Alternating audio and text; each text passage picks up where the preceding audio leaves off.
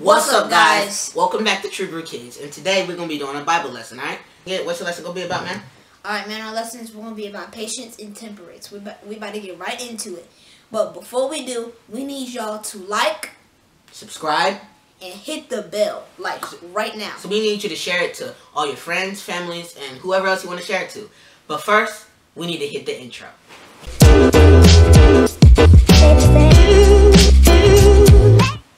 Alright, guys, Shalom. Alright, so without further ado, we're going to begin our lesson with Proverbs 15:1. Can you get that for me? Oh, yeah, I got you, man. Alright, cool. Alright, ready? It says this. This is Proverbs 15:1. It says, "A soft answer turneth away wrath, but grievous words stir up anger." Okay, so that verse right there is saying that to be patient and to have temperance with somebody, you need to be talking to them. You need to be talking to them kindly. Giving them a soft answer, giving them soft words. Yeah, like responding to them in a soft way. Yeah, like just exactly. Yeah. Because like if you're talking all aggressive, the first thing somebody's gonna thinking is they're gonna tune everything else you're saying, and they're gonna be like, "Hold up, why is he talking to me like this? He must be mad about something." Then they're gonna ignore everything else you said. And they're only gonna hear the part where you're mad. Yeah. Exactly. Okay. So that's why it says, "Soft answer turneth away wrath." Stop them from being mad. But grievous words stir up anger. Okay? Alright. And my next verse that I got is Proverbs 12:18. I can read this one. It says, Proverbs 12:18. It says, "There is that speaketh like the piercings of a sword, but the tongue of the wise is health." So the tongue of the wise, it says when the tongue of the wise is health, it's saying that the tongue of the wise tells you what you need to do, but when it tells you what you need to do, it also helps you. Instead of just yelling at you, telling you only what you're doing wrong, it helps you. Exactly. So basically, you're comparing that other verse, saying that, so you need to speak kindly. But then when you speak kindly, so when you're speaking the truth, you need to give somebody the truth, but you need to give it to them in a kind way. Yes. Exactly. Yeah. I think I have a precept for that, but keep expounding on that. Okay. So, basically, like, let's say you were talking to somebody, and, like, you're talking to them, and you're helping them. They would listen to that instead if you just said, "Hey man, you stepped on my foot. I don't like it when you do that." And you don't tell them like, "Watch out where you're going." Yeah, it's fine. You don't do any of that. You just yell at them. You're not supposed to. You're supposed to help people when you're talking to them instead of only telling them what they're doing wrong. I have a precept for that. I have Ecclesiasticus or Sirach, chapter 20 and verse 1. It says, "There is a reproof that is not comely." Right. So we just read that in 2018, there's that speaketh like the piercing of a sword, right? You said 20 and 18? I mean, 12 and 18? Yeah, 12 and 18. Yeah, but it says there's a speaketh like the piercings of a sword. So there's a reproof that's not comely. So when you're correcting somebody or when you're giving them the truth, you have to speak it in a nice and soft way. So they don't take it the wrong way and they're not going to listen, right? Yeah. It says, there is a reproof that is not comely. Again, some man holdeth his tongue and is wise, okay? And verse 2, it says, "It is much better to reprove than to be angry secretly, and he that confesseth his fault shall be preserved from her." Okay? So you're just supposed to speak kindly so they receive it the right way. Yeah. Hey, let's drop down to verse 13. Look at that verse. It says, "A wise man by his words maketh himself beloved." We should stop there. But it's saying that a wise man, when he talks to you, like, you love getting correction from him because he uses that tactic so much that you love getting correction, because the Bible actually says that you're supposed to love getting correction from people. Exactly, yeah. Because they're just helping you out. Yeah. Because a wicked man would just be like, "Oh, he's messing up." Just like Satan, he's the accuser of a brother. He's not going to tell you, "Hey, you're doing something wrong. You need to work on this, this, and this." He's not going to tell you that. He's just right when you mess up. "Well, I'm going to just hold this as a secret and let the Most High get him." That is just completely off. That's super wicked. Yeah. You're supposed to help your brother out. Even if they're doing something wrong to you, you're supposed to give your brother 70 times 7. Right? What you got next tonight, bro? Alright, my next verse is Matthew 12:36 and 37. Matthew 12:36? Yes. Matthew okay, 12. cool, I got it. Ready? Mm-hmm. It says, "But I say unto you, that every idle word that men shall speak, they shall give account thereof in the day of judgment. For by thy words thou shalt be justified, and by thy words thou shalt be condemned." That goes with the last verse, actually, because it's saying that how you speak to people or what you say, you're going to be condemned by. Yeah. So go ahead. No, go ahead. No, you can go. Okay. So yeah, basically it's just saying that, like what we were saying is you're supposed to speak to people that way, but the Most High is mad at you when you don't speak to people in a kind way. Exactly. Because the Most High doesn't always just come up and just automatically get angry at you. He gives you second chances too. Like, if the Most High did not give us second chances, nobody would be here right now. We wouldn't be here. Nobody else would be here. So yeah. Exactly, though. You're supposed to give people second chances, and you're also supposed to, when you're correcting somebody, speak kindly to them so they receive it the right way. Yeah. And it says that you'll be judged for every word that you say. And it also says that if you don't correct your person or correct your brother when you see them committing crime or doing something wrong, that the blood will be on your hands. So you're supposed to say it in a nice way and say it where they receive it, so the blood won't be on your hands. So you're saving him and you're saving your brother. And yourself. Exactly. Yeah. Because the Most High says that whoever kills somebody will be killed. Next verse is 1 Corinthians 13 and 4. Cool, I'll get that. I'm there. Ready? Yep. It says, charity suffereth long, and is kind. Charity envieth not. Charity vaunteth not itself. It is not puffed up. Okay. So in this thing, it's taught charity basically means love. So it says, suffereth long means like endures before it gets mad. Exactly. And it says and is kind. Like, so love basically lasts long. Yeah, love. So you don't get angered quickly, just like the Most High. Yeah. So it's demonstrating right here that the Most High is love. Okay. Yeah, and anger can be with lying, pride, envying people, and yeah, and stuff like that. So yeah, basically, it's basically just saying you need to be talking to people, but you also need to have love for them when you speak to them. Exactly. So you need to do everything in a, not lovely as in, you need to do everything with the intentions of love. Right? Yeah. And that verse actually goes with Romans 8, and let's get that real quick. Okay. Romans 13 and 8. Okay. Let's hit that real quick.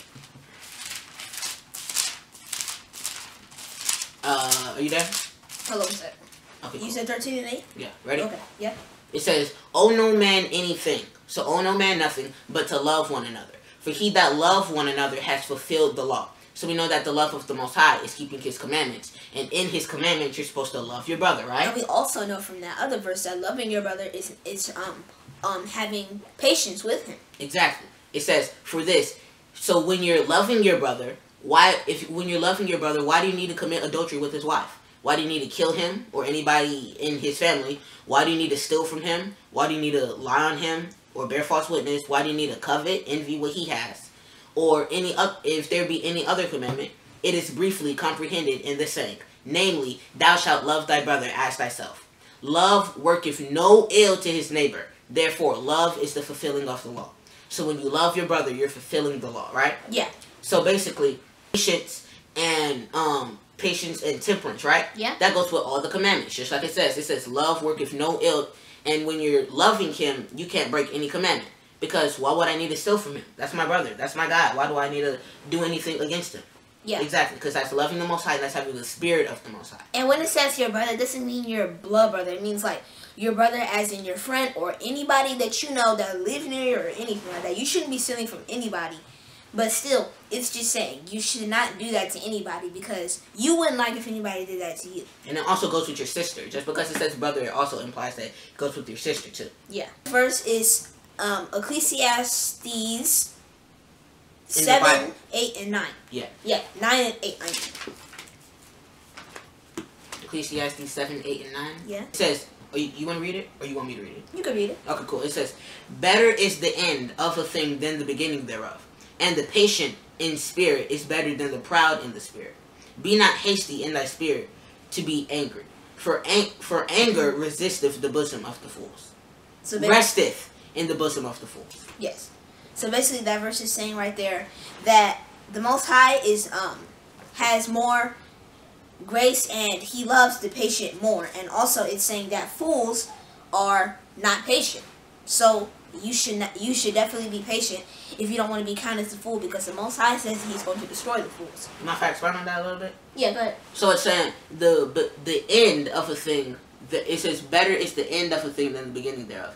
And the patient in spirit is better than the proud in spirit. So it's saying that you want your spirit to be patient rather than proud. Yeah. Because when you're patient, you're relaxed, you're waiting for everything to happen. But when you're proud, you're just haughty and you're just not in the spirit of the Most High. Because like you see, Sirach chapter Yeah, 10 and 13. It says, "For pride is the beginning of sin, and he that hath it shall pour out abomination. And therefore the Lord brought upon them strange calamities and overthrew them utterly."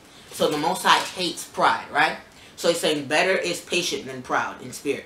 And be not hasty in thy spirit to be angry. So don't be ready to be angry. Be slow to anger like the Most High. Because if you're slow to anger, he'll be slow to anger. But if you're ready to get mad at somebody, and then you're going to be like, oh yeah, the Most High is slow with me, but I'm not going to be slow with you. Yeah. Then the Most High is going to be like, he's gonna get more angry with you because he's already angry with you with some things, but he's just keeping his cool. He's just staying low right now, just forgiving you. But then when he sees that, he has more things to be angry about, and you're rushing his anger. The Bible says the anger of the Most High is like kindling a fire. Exactly. Yeah, and like it happens quick. Like yeah, and that's how you should not be, because none of us should be at the level of the Most High. Like he can get mad whenever he wants. That's why. When he doesn't get mad at us, that's why it's a good thing. But we do not have the power to get mad at people that quick. Alright, Proverbs 14 and 29 is my next verse. I'll read this one. Cool. It says, "He that is slow to wrath is of great understanding, but he that is hasty of spirit exacteth folly." So you said 14 and 21? 29. Okay. You want me to read it? Yeah, please. It says, "He that is slow to anger is of great understanding, but he that is hasty of spirit exalteth folly." That goes just with the last verse we just read. Alright, go ahead. Yeah. Okay, so that's kind of a precept. It's basically saying the same thing, but we're just kind of like trying to target to that same topic that you're supposed to be being patient with people. So this is basically saying that you have great understanding when you're slow to anger. Yeah. That means that you know a lot. That means that you have lots of wisdom that the Most High gave you. And also, there's a saying that people say, like, when you're quiet, you can hear more. Exactly. And like that's actually that's like scientifically proven. Like if you're blind, like your hearing abilities are stronger. But like spiritually, if you're not always trying to tell somebody something, you can listen to them and you can learn way more than you were before when you were talking all that time. And this precept, and that actually goes for here with the precept that I know that I have remembered, but that goes with us in our youth. It says, this is Ecclesiasticus in 2 and 8. Chapter 32, verse 8. It says, I'll read verse 7 too. It says, "Speak, young man, if there be need of thee, and yet scarcely when thou art twice asked." Then verse 8. "Let thy speech be short, comprehending much in few words. Be as the one that knoweth, and yet holdeth his tongue." So, you can be smart and you can be wise, but keep quiet, because it makes you look even smarter. And when you say a lot of stuff and you babble your words, then you can mess up and say stuff, or you can say something, or let's say you don't know nothing, but you're being quiet. Nobody will ever know that. And then while they're speaking, you can learn from them and correct yourself in your mind without anybody knowing, and you don't mess up. Embarrass yourself, yeah. Exactly. Okay, our next verse is Ephesians 4 and 29. Let me read this one. Go ahead, yeah. Alright, cool. It says, this is Ephesians 4 and 29. It says, "Let no corrupt communication proceed out of your mouth." Right there? Okay, give me 1 sec. So, corrupt communication. So, I just want to go ahead. The definition of patient is able to tolerate or accept delays, problems, or suffering without becoming annoyed or anxious. And then, the definition of temperance is the quality of moderation or self-restraint. And I'm sure some people don't know what moderation means, so the definition of moderation is make or become less extreme, intense, rigorous, or violent. So, corrupt communication can also be violent communication. Like, some people, if they get mad, some people curse, or some people hurt other people while they're talking to them. And that's not a good thing to do. It's against the Bible, actually. But that which is good to the use of edifying. So I'm saying, the only thing that you're saying, the only words that you need to be using, or what you need to be saying, needs to be used for edification. So you don't just need to be saying stuff for no reason that nobody can take nothing from. Because what's the point of you speaking? Yeah. Because our whole lives as Israelites is to be learning stuff from what we're saying. Because you can't be an Israelite if you're not acting like it all the time. Yeah. Exactly. Because like you see in Colossians 3 and 23, or you can say 3:27 or 3:17, it says that everything that you do is supposed to go to the Most High. Let's get that real quick. I'll read 3:17 and 3:20. "And whatsoever you do, in word or in deed, do all in the name of the Lord Yahawah, giving thanks to God and the Father by him." Alright? Right? And then it says, "And whatsoever ye do, do it heartily as to the Lord, and not unto men." right? So whatever you do, you're doing it for the Most High. Yeah. And you're not just going to be coming to the Most High. A man of war. A man of war. The king. You don't even come to the earthly king like that, because you'll get put to death real quick. You can't come to regular people like that. Exactly. Okay. My next one is Colossians 4 and 6. Read that real quick. Yes, this is like this is one of my main ones that I wanted to add. Okay, go ahead. It says, "Let your speech be all way with grace, seasoned with salt, that ye may know how hold up, Salaki. It says that ye may know how ye ought to answer every man." That's a nice one. Yeah, thanks. So it says know how to answer every man, like he was saying in the verse in Sirach, was it? I think. Yeah, it was Sirach. Yeah, 32 and 8, I think. Yeah. The one that was saying that you don't always need to talk, because when you're not always talking, you can always you're learning to answer other people. Exactly. Yeah. But are you better explain on that? Cause can I explain on that? Go ahead. Yeah. Okay, cool. So what I like about this is that it says that you're supposed to be. So it says that your words need to be seasoned with salt, right? Yeah. Something else that needs to be seasoned with salt is what?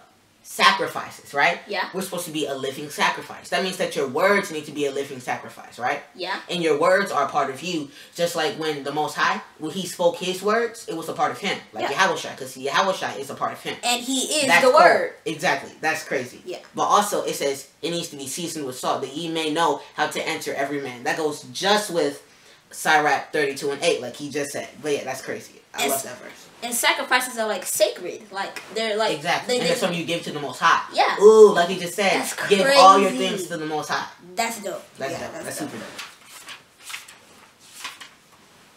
Alright, Sirach 25 and 6 says, There is one that keepeth silence and is found wise, and another by much babbling becometh hateful. Okay, hold up. So it says, there's one that keepeth silence and is found wise, right? So like I was saying in Sirach 32 and 8, that when you keep quiet, you're found wise, because it's like, oh, he must know something, or he must be keeping quiet to understand what we're saying, which is wise, just like that. But but yeah, you're supposed to be quiet, because it comes off smarter, and it comes off humble, which is something that the Most High loves, which is the opposite of pride, which is something else that proves that you're also wise, right?